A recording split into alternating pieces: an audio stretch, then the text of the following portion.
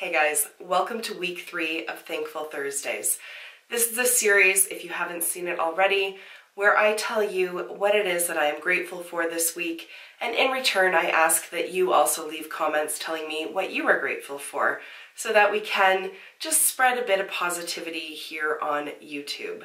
So with that out of the way, let's do this. Historically, January has always been a very, very difficult month for me emotionally. My mental health always seems to take a bit of a hit in this month, and in the past I've had to double my anxiety medications in order to keep depression at bay.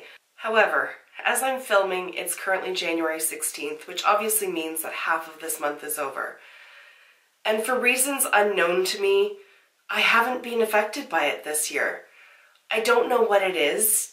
I haven't done anything different, really. Like I haven't increased my dosage. I haven't started taking vitamin D, which is another thing that I usually do to sort of combat the winter blues.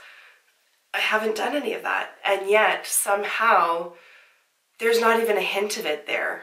I will admit that my productivity at work has not been the best, but I attribute most of that to the fact that I currently don't really have any deadlines in place. A lot of my court matters that were going to go forward in January, we've actually ended up resolving all of those issues, so I don't have that additional pressure of a looming deadline over me, which is usually my biggest motivator, to be honest.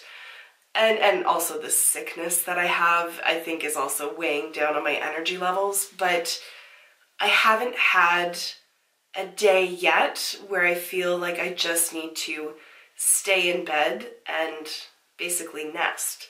And I am so grateful for that. I dread the winter every year. Come like November, once the snow starts flying, I can just envision it. I start getting really stressed out around Christmas time because I know once all of that is over, I'm going to be hit hard, and it hasn't happened this year. And again, I don't know why not. I'm not going to question that too much, but I'm just so grateful to be myself this month. It's such a relief to me, and it really gives me a lot of confidence going into next year. If I can have one good year, this is the first good year out of, gosh, as many as I can remember. I mean, going back to before Aspen was born, like January has always been a really hard month for me. So the fact that it's not this year, it means that next year could be good as well. And that's going to save me a lot of that mental anguish leading up to it, because there's hope at this point. And I'm just really grateful for that. And I wanted to share that with you. So that is what's bringing my heart happiness this week.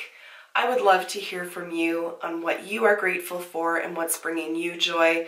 It doesn't have to be related to what I've talked about. It could be anything. Just let me know.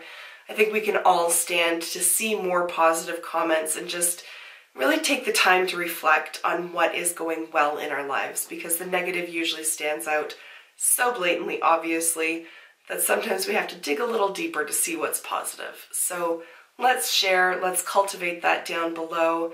I look forward to reading your comments, and I will see you in next week's video. Until then, just stay kind.